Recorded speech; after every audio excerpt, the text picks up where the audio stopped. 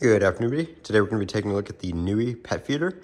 This is an automated scheduled pet feeder that you can also manually control via the app. So here's what you get in the box right here. You get the pet feeder, power adapter, stainless steel bowl, a silica packet, user manual, and the backup batteries are not included. So that is nice that you can install backup batteries in here. If your power were to go out, your pet will still get fed if you're not at home. And then you can just see some of the compatibility here. It does require a 2.4 gigahertz Wi-Fi network for the setup in the app and the manual control via the app. So here's all the stuff. We're gonna go ahead and unbox this thing and take a look at it and get it all set up. Also, one little thing I'd like to note is, the little cool thing is the box turns into a little cat house. Cats like to play in boxes. So these little cutouts come off right here. And then there's one on the side over here as well. You just cut those off on the perforated lines or punch them out on the perforated lines, and you can have a little cat house for your cat with the box.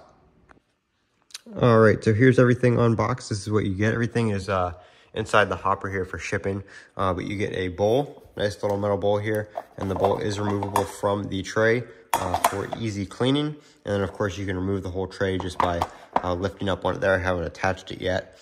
We do get a silica pack. And this goes on the top here. It does not go in the food, but it goes on top of the hopper lid. And that's just to help keep the food from, going stale while it sits in here. Now, my cat doesn't really care. We leave his food bag open in the pantry anyway, so not a huge deal on that, but you can put that in there to keep your pet's food from going stale, which is pretty nice. So I'm gonna get all this put together, and we'll go ahead and set it up in the app. All right, so right here we are flashing, showing it is awaiting setup on the Wi-Fi indicator. This is just a lock button right here, so you can lock the controls. Obviously, you don't want your pet messing with those, or a kid coming up and pushing the button.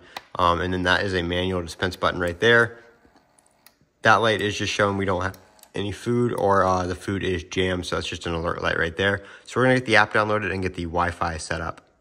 All right, so I did get it added to the app. I had to make a separate Wi-Fi network that was just 2.4 gigahertz. If you have a 2.4 or 5 gigahertz combo that is one name, it likely will not connect. So you do need a 2.4 gigahertz network. If you have just a basic Wi-Fi setup, you should be okay. But if you have one like mine that has a bunch of mesh access points and combined networks, it's a little bit more difficult, but it did work. And as you can see here, got it all set up. Have the schedule right here. You can do the different portion sizes right there. So you can do that. You can turn the indicator light on and off, make sure it's on AC power, stuff like that. So there we go. I didn't put batteries or anything in it yet, but that is the app. It's pretty basic, easy control. You can set up the schedule right here and see the feeding history right here.